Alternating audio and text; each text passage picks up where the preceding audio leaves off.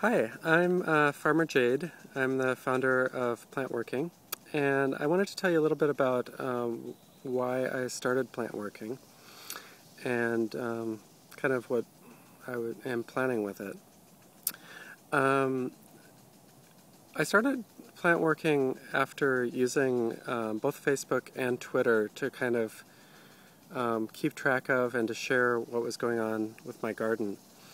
And I found myself really wishing that everybody else on Twitter and Facebook was posting what they were doing in their garden. And I thought, wouldn't it be cool if I knew as much about other people's gardens as I do about people's lives on Facebook?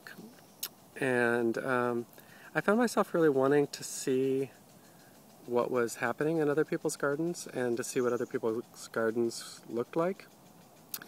And I also really wanted to learn from other gardeners and to also share what I was learning. And so I started the Plantworking site, and I see it as a place where you can find other people, both based on your geographic region. You can search for the people close by.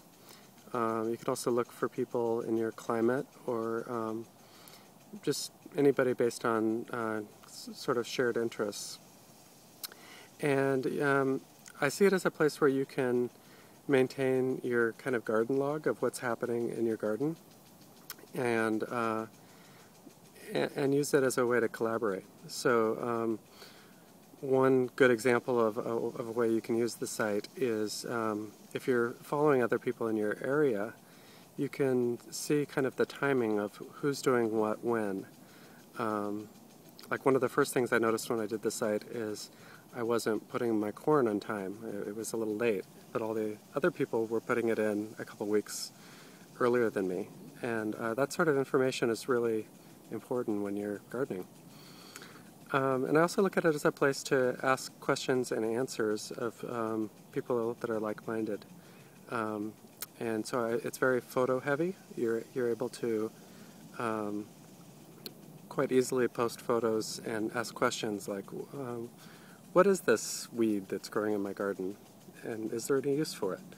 Or what is this disease that's affecting my apple tree? Things like that. So I hope you like the site, and if you have any questions or comments, every page on the site has a link to email me, and I'd love to hear from you. Again, welcome to the site, and thank you.